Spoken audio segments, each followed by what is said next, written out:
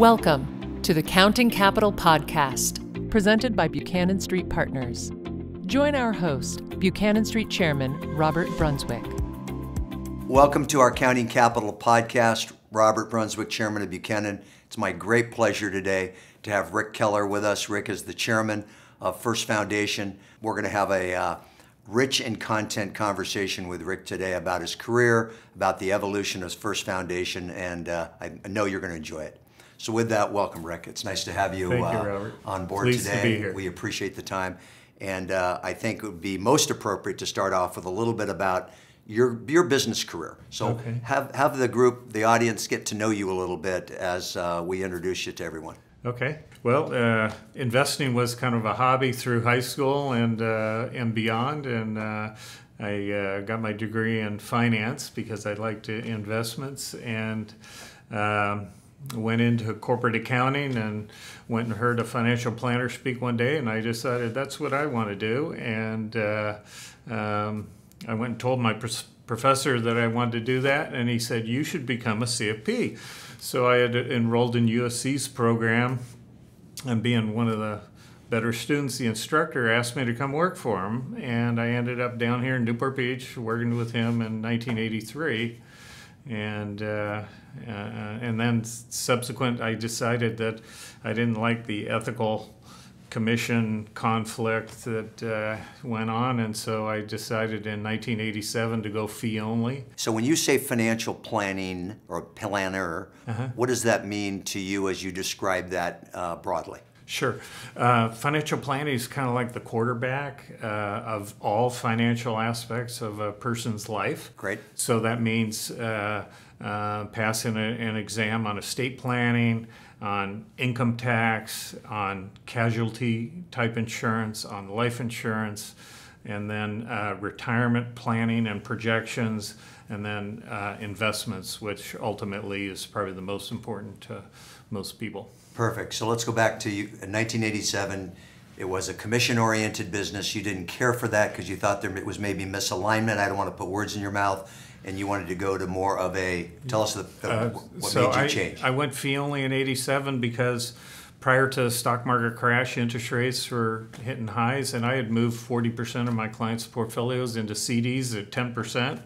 And Those I wasn't were the getting days. paid. I wasn't getting paid, and I decided, well, the step to fee only wasn't very far, and the market crash occurred when I had 40% in cash, or in CDs, and so my clients made out real well, and I decided after that that I'd go fee only, and off I went. So before we get into specifics of the company today, so do you consider yourself an entrepreneur, or do you consider yourself an investment manager?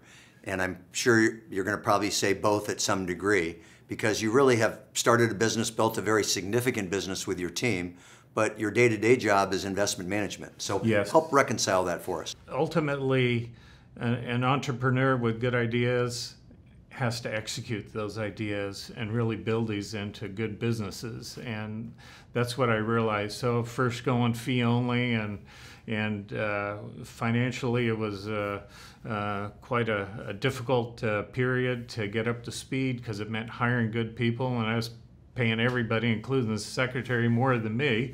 As new assets come in on a fee-only business, you're building that base, and you have a book of business or a book of clients that it's just important for them to remain with you in year 10 as it is in year 1. And unlike a commission-oriented business where you're always looking for the next client. And so my business was to bring in clients, keep them happy for lifelong. So I'm hearing a little bit more. To do that, you have to be a good investment manager.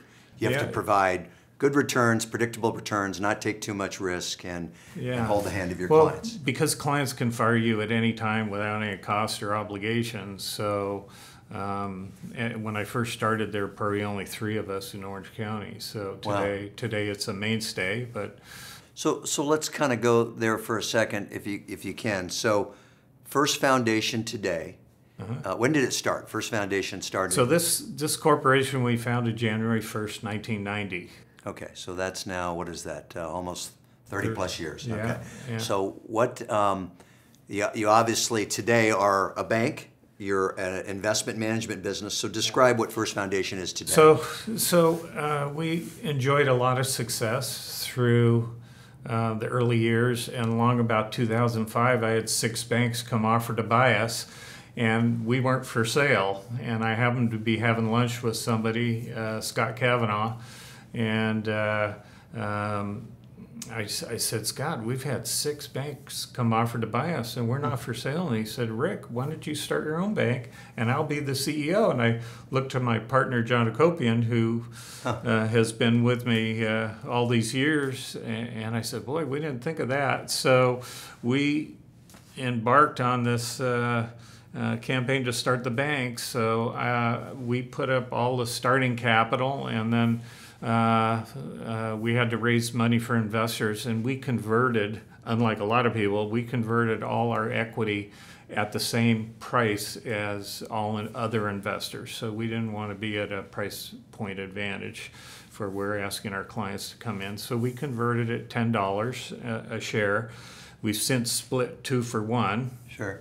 And we capitalized the bank in October 1st, 2007. We opened the bank with about $32 million in capital, and all of a sudden we're rolling into this god-awful recession, but fortunately we had no loans to go bad, and we found ourselves being the healthiest bank on the West Coast for the next 4 years. So when you talk about recessions, you're talking about 90s recessions, or you're talking about 2007? Okay, got it. So we opened it in 2008. Got it. Or 2007, October 1st, 2007, and the economy, as it slid, all of a sudden the doors ringing on employees and professionals we could hire, where it was very difficult in 2007 to hire anybody.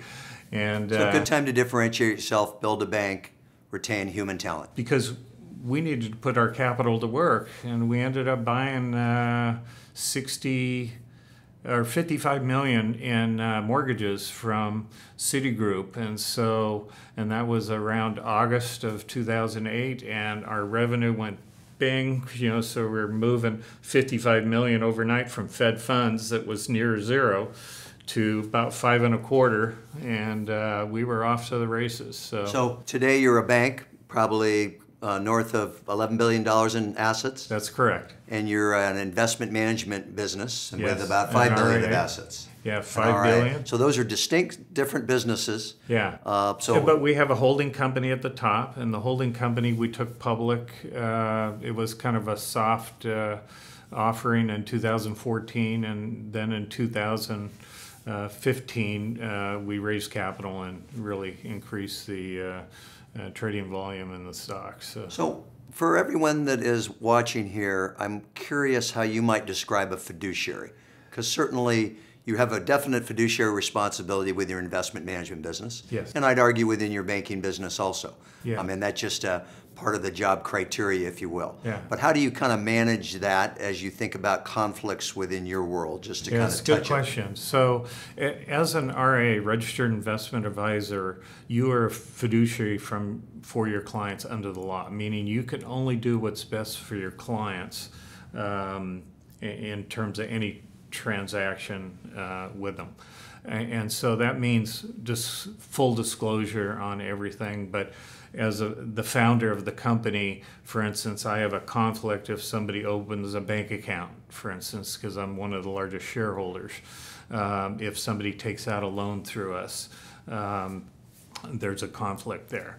And so we have to disclose that to clients that because we're owner shareholders of the parent company and their sister company, so the holding company owns both corporations, we have to disclose that conflict to clients. So as you're characterizing that, and that makes sense, you're obviously a registered investment advisor, so you're overseen by the SEC. So with that being said, though, I imagine there's some benefits to your clients, and that's probably one of the driving reasons you started the bank. Yes. For your investment management clients. So early on, clients would come in, and sometimes, because most clients had all their assets with us, so they never qualified for private banking services at their own bank institution outside of us. So once we had our own bank, then we were able to provide a different level of service for them in terms of their banking. And we had offered stock to our clients, our largest clients, and I didn't want anybody that was retired because this is a high-risk venture. So, a lot of our larger clients participated, and they are still shareholders today. So, but in the bank, we were just able to do things that you couldn't get done through another bank where we didn't have direct access to chief credit officers and others. So safety and soundness is paramount in a bank, and so we can't to do any risky loans, but we could at least take the time to explain why our client or this loan was helpful for the client. So I remember having clients where they were victims of fraud, for instance, and we were able to get them out of a situation that other banks had declined them. Sure. And so it's been a big help. And remember, as people get more and more successful, it's about ease of life and not having problems and being able to transact things easily for them. And so ease of process. It's been a great combination for us over the years. Well, of course, our company has a nice relationship with First Foundation. You've entrusted a number of your investor clients with the Buchanan's products, so we greatly appreciate that. So with that, and I'm a client myself, I've had a good chance to get to see the machine work. And I think for maybe the average person watching, they might think, well, how does an investment management firm really differentiate itself? Yeah. It seems like they all tell you the same story about what products and services that they offer. But really, at the end of the day, isn't it just the market that's making these things happen? And it's really about how well they allocate. So how might you describe your services and your differentiated platform to a prospective client? So what makes our firm different is we're both kind of the manufacturer and the distributor. So if you think of, let's say, the transportation industry, you can be Ford and make cars, which we have our own stock portfolios, but we're not necessarily experts in real estate, for instance, or international emerging markets, or high yield bonds and those kind of things. So there we become a distributor. So having the due diligence team to go out there and evaluate firms in terms of cost benefits, safety, security, and all the things. Sure. So what's paramount as a fiduciary of your client is don't lose your client's money, right? So we want to eliminate the fraud, theft, embezzlement issues, as well as the high costs that are traditionally associated with the brokerage firms. And so being a fee only, we were agnostic whether somebody invested in real estate or in municipal bonds. We charge a flat fee based on the value of the account. So if the account went up, our fee went up. The account went down, our fee went down. And therefore, we were able to grow with that model. So amazing career. I mean, a lot more to go. But as you think about the favorite aspects of your job today, what do you enjoy doing most? I mean, I think I can guess your answer, but I want you to tell everyone. Number one has to be helping clients. I've had so many clients that have been with us 20, 30 years now, and I've had them come in crying about how thankful they are, and so it's worked out really well. But that's my joy. I have a lot of, most people with money, they're retirees, but I have a significant number of widows that I'm able to protect. And as I tell all my clients, let us say no. Sure. Let us evaluate, let us say no. We've had family members bring fraudulent things to clients, and we've said no. Because we do due diligence, and my accounting having an accounting background, helps a lot in terms of looking at source documents and to evaluate statements that are made. Rick, I think what you've done at First Foundation and the entrepreneurial spirit and the team you've built and the metrics of accomplishments is phenomenal. But I think I would ask that you're probably also very proud of your community work. I mean, I think about the endowment that you've overseen and your fiscal and financial capabilities to help an endowment here locally, or also just broader philanthropy, giving back. So touch upon that a little bit, because I think that rounds out the superstar that you are, and to show some balance to people listening today. Thank you. That's always been really important to my wife and I and the company. I can remember back in the 90s when I owned 100% of the company, I'd give away about $100,000 a year to local charities, and I was driving a car worth about $20,000. I think I sold it for $21,000. I thought, well, maybe I could afford a $100,000 car if I give away $100,000. So that kind of changed things a little bit. Right. But I continued to do that. But once we went public, it meant taking almost a 75% cut in pay to grow back. So you can imagine rolling the dice and betting the farm on the next venture when we started the bank. So I was on the board of the Performing Arts Center, and that was a $50,000 a year gift. I was on the board of trustees at UCI. That was $25,000 a year. So I ended up staying on UCI because I afford that, but $50,000 at the Performing Arts Center was a little high for me, and nervous given my pay cut. And but we've always given back. I was on the board of directors of the Orange County Plan Giving Council. I was in the Endowment Council at UCI, Performing Arts Center. I was involved with Hogue, and just a bunch of charities. And so I enjoyed that, and having the tax background, I was pretty good at evaluating and recommending to clients when this may be appropriate for them. Sure. So I would say it this way: your legacy is amazing, but the legacy is still being written as you think about your life. So what does that next chapter look like for Rick Keller?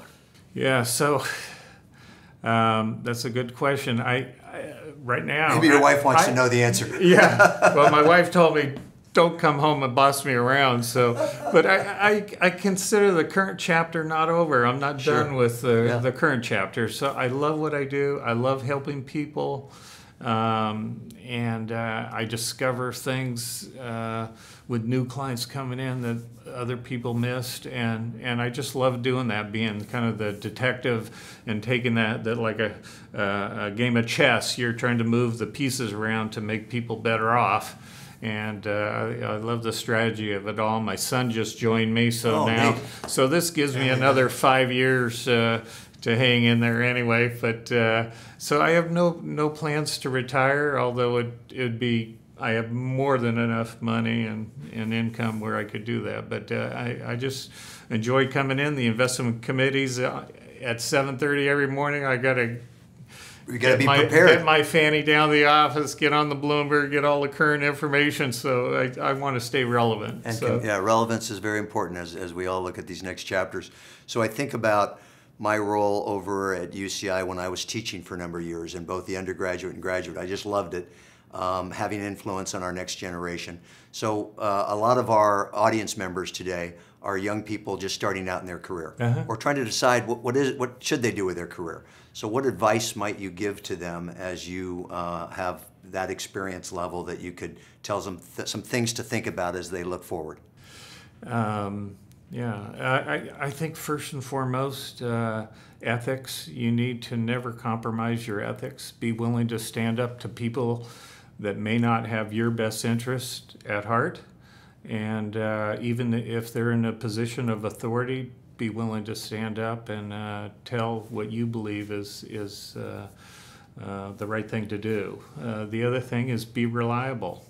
Employers and everybody like people they can rely on day in, day out, year in, year out. Hard work. You have to be a hard work. Everybody works 8 to 5. If you want to be different, you got to work from 5 to 8. Right. That's very good. And I remember being on a panel and someone said, "Oh, you can't possibly read all this stuff." And this was in the 80s, a long time ago, and he was managing 30 million. And it came to me, and I said, "Well, I manage 300 million, and I read all that stuff." And so it can be done. Yogi Berra had a phrase, "If there's a fork in the road, take it." And in business, sometimes you have to be different. and you want to be smart about it. You want to work hard, and it obviously worked out for me.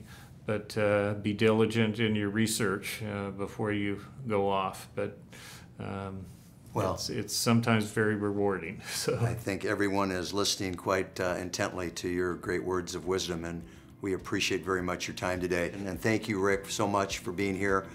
It was wonderful, and I'm sure you got some good learning today. So we'll look forward to seeing you next month. Thank you very much. Thank you for joining us on this episode of the Counting Capital Podcast. To learn more about Buchanan Street Partners, please visit our website at buchananstreet.com. Buchanan Street Partners, capital you can count on.